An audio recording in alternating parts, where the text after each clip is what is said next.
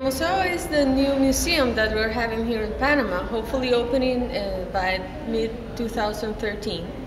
It will tell a story of how the Isthmus of Panama rose from the sea around 4 million years ago, and how, when it actually appeared, united North and South America and separated the Atlantic from the Pacific Ocean.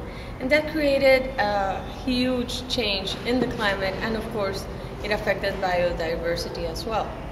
So it is a really interesting story. It is a very important story, not only for Panamanians, but for people throughout the world who care about biodiversity.